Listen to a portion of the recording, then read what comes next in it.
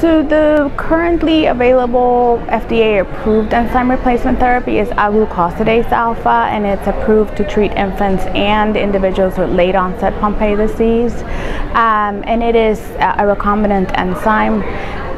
The newer version is a version that has a greater number of mannose-6-phosphate tags onto the enzyme, and so the rationale for that is that the affinity to the mannose-6-phosphate receptor is greater, and so tissue delivery will be greater with the second generation enzyme.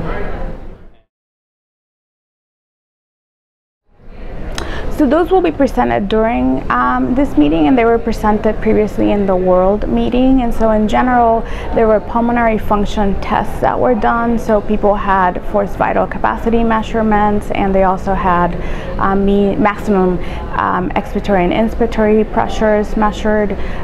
They had functional measures like the 6-minute walk test. And so in general, the results were compared to baseline. The week 25 results were stable or improved for some patients.